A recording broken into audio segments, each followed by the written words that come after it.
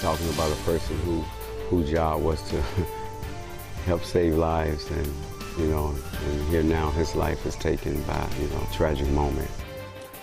He dedicated himself to saving lives. This weekend, a retired Chicago Fire Department paramedic lost his life in a horrific crash. Good evening, I'm Jim Williams. Authorities say it appears the retired paramedic and his wife were victims of an intoxicated driver. CBS 2's Jeremy Ross reports multiple vehicles were involved in the crash Saturday night. Go right behind that police car that's keeping out. You could see the lights from the police cars flashing inside of the home. Police say speed and possibly alcohol played roles in a fatal collision on the 103rd Street Bridge in South Deering. The driver caused a chain reaction crash involving 3 other vehicles, the impact forcing a black Jeep onto its roof. Firefighters say 63-year-old Richard and 61-year-old Susan Beal were inside. Oh my gosh.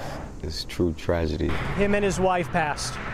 Oh no. To leave the world in that way? Neighbor Robert Pitchford called the Beals friends and neighbors. The Chicago Fire Department called the loss senseless and called Richard Beal a retired CFD paramedic ambulance commander. Talking about a person whose job was to help save lives, and and here now his life is taken. That's heartbreaking. That really is heartbreaking. That's a son. Family didn't want to talk on camera, but said the couple leaves behind 2 sons, 3 daughters, and 18 grandchildren. My condolences to the family. It's terrible. Sunday you'll find traffic flowing on the bridge and thoughts about alcohol's possible impact here.